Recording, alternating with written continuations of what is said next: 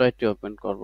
Open করার পর আমরা যেই মগের উপরে অ্যাকচুয়ালি আমরা ইমেজটা অ্যাটাচ করবো ওইটা আমরা নিয়ে আসবো। তো প্রথমেই হচ্ছে যে আমরা যাই এখানে, তো এখানে 3টা মগ রয়েছে। তো আমরা প্রথমেই একটা মগ আমরা ফটোশপে করব, ওপেন করলাম। দেন এইটার উপরে হচ্ছে আমরা এখন পিকচারটি অ্যাটাচ করব।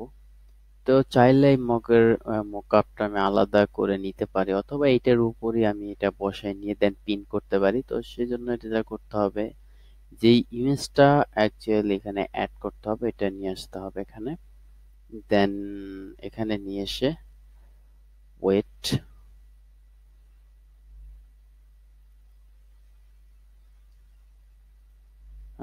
another layer, ওকে, দেন কন্ট্রোল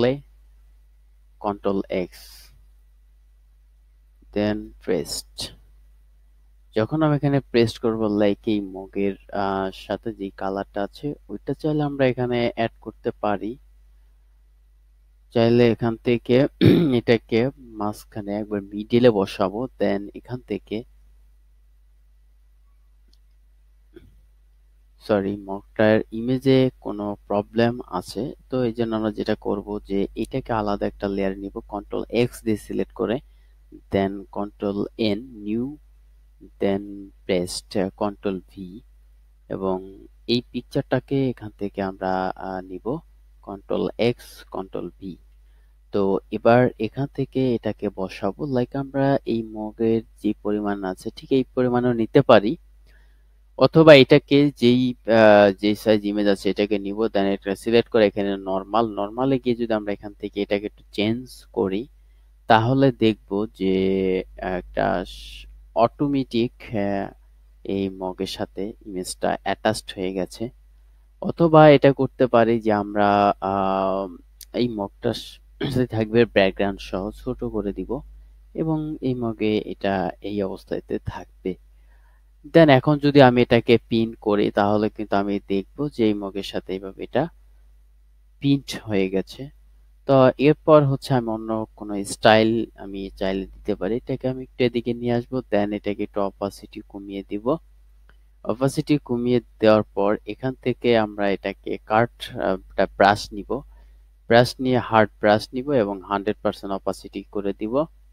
তো এরপর এখান থেকে এটাকে আমরা ইমেজটাকে ঠিক এই মগের যে সাইজটা আছে ঠিক এই লাস্টের এইটাকে আমরা কেটে দিব। অ্যাকচুয়ালি এটাকে মগের যে কোনো এক সাইড থেকে এটা অ্যাকচুয়ালি দেখা যাবে। এটাকে আমি ব্রাশ দিয়ে কেটে দিলাম, বাট এটাকে একবারে স্মুথলি পাত করে সুন্দর করে এটাকে অ্যাটাচ করতে হবে। ওকে, তো এরপর হচ্ছে এই পাশে একটা দাগ আমরা দেখতে পাচ্ছি, তো এটাকে সিলেক্ট করে যদি কুইক ম্যাজিক টুল আমরা সিলেক্ট করে দেন এখান থেকে প্লাস, এখান থেকে মাইনাসটা সিলেক্ট করি, মাইনাসটা সিলেক্ট করে এরপর যেহেতু এই বাকি অংশটা আছে এটাকে আমরা রিমুভ করে দেই। তো রিমুভ করে দিয়ে দেন এখানে একটু বেশি রয়েছে, সেক্ষেত্রে প্লাস চাপ দিব, আবার প্লাস নিলাম, দেন ডিলেট করার সময় অবশ্যই এই ইমেজের উপর থাকবে, যেহেতু এটা ইমেজের ব্যাকগ্রাউন্ড ছিল। চাইলে এই পাশে একটু ব্যাকগ্রাউন্ড আছে এটাকেও ডিলেট করে দিতে পারি। তো এরপর আমার ব্যাকগ্রাউন্ডটা ডিলেট হয়ে গেল। তো এইভাবে আমরা চাইলে এই মকটাও যে এরকম দিলাম, এটা একটা স্টাইল, একটা মক আমরা ইমেজ অ্যাটাচ করে দেন এখন আমরা এটাকে পিন করতে পারি। এরপর আমরা আরেকটা মক নিয়ে আসি, এটা নিয়ে আসি। এরপর এটাতেও আমরা একটা ডিজাইন করব, যেহেতু ইমেজটা ওপেন হচ্ছে না সেক্ষেত্রে আমরা অন্য একটা অবলম্বন করে এটাকে কন্ট্রোল পেস্ট, আমরা স্ক্রিনশট দিয়ে নিয়ে যাব এটাকে। দেন ওকে, আবার আমরা সফটওয়্যারে যাব, কন্ট্রোল ভি, দেন ওকে, সরি কন্ট্রোল ভি, ওকে। এরপর আমরা এবার আবার এখানে যে পিকচারটা ছিল এই পিকচারটাকে নিয়ে আসব, এটাকে অ্যাটাচ করব। জাস্ট আমি দেখাচ্ছি আমরা যে কোনো মগে আমরা এই পিকচার গুলো নিয়ে আমরা সুন্দর ডিজাইন করতে পারি। এরপর এটাকে আমরা কুইক সিলেকশন টুল, অথবা এখানে আমরা ম্যাজিক টুলটা নিব, ম্যাজিক টুলটা নিব। দেন এই ব্যাকগ্রাউন্ডের যে কালারটা আছে আমরা এটাকে রিমুভ করে দেই। ইমেজ সিলেক্ট অবস্থায় থাকবে।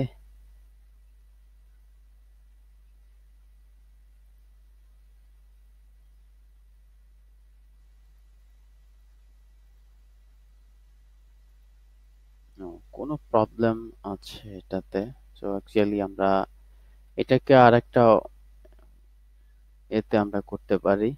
ওকে,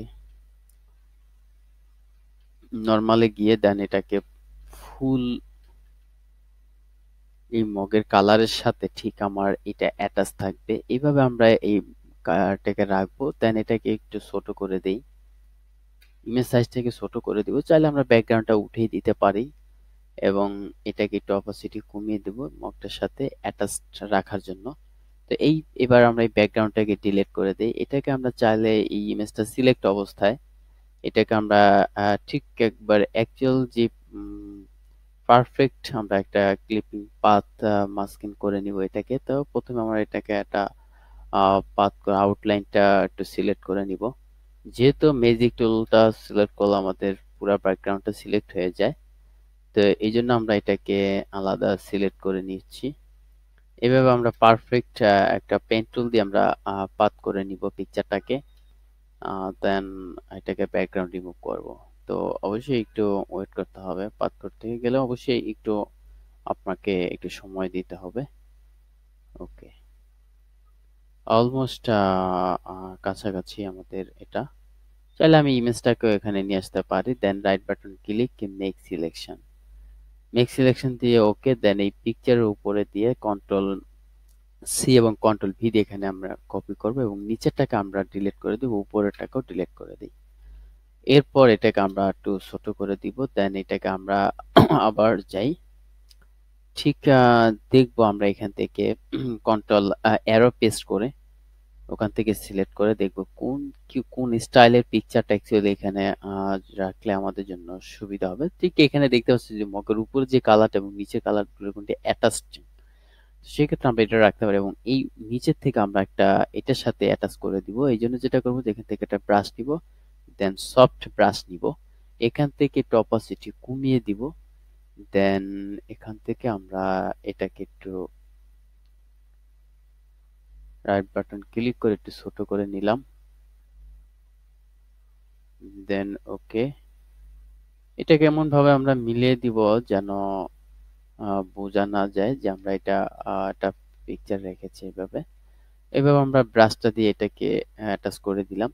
তো বন্ধুরা, এইভাবে আমরা যে কোনো একটা মগে যে কোনো আপনার নিজের পিকচার অথবা যে কোনো একটা ল্যান্ডস্কেপ বা যে কোনো পোর্ট্রেট বা যে কোনো ন্যাচারাল পিকচার আপনি আপনার এই মগে অ্যাডোবি ফটোশপ প্রো বা যে কোনো ভার্সনে আমি এইভাবে সুন্দর করে একটা পেইন্ট ডিজাইন আমরা মগের উপরে করতে পারি। আপনার আপনার কোম্পানির লোগো হইতে পারে অথবা কোম্পানির যে কোনো একটা ব্র্যান্ড আপনি ব্র্যান্ডিং করার জন্য এই মগে আপনি দিতে পারেন। তো এইভাবে খুব সহজেই কিন্তু আমরা একটা মগের উপরে ডিজাইন করে প্রিন্ট করে দেন আমরা ইউজ করতে পারি।